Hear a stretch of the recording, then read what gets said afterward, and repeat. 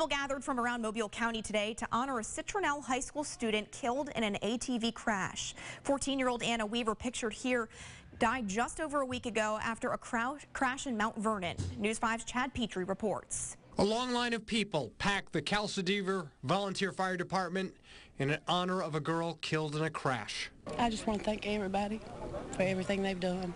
It's impacted the whole community. Anna, she loved everybody. Everybody loved Anna. She always had a smile on her face. Sunday's fundraiser held on what was supposed to be Anna Weaver's 15th birthday. People here say one of the reasons they're doing this fundraiser at this fire department is it's the exact same sort of thing Anna Weaver would have done for any of them. Come out and help one another. They're coming from all from Tonneville, Citronelle, McIntosh, and Mount Vernon, Citronelle. It's just been a great turnout so far. The recent death dealing a crushing blow to North Mobile County, especially her softball teammates at Citronelle High School.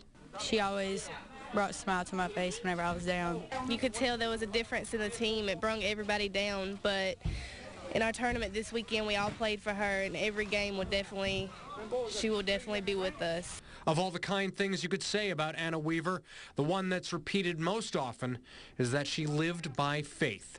In Mobile County, Chad Petrie, WKRG News 5.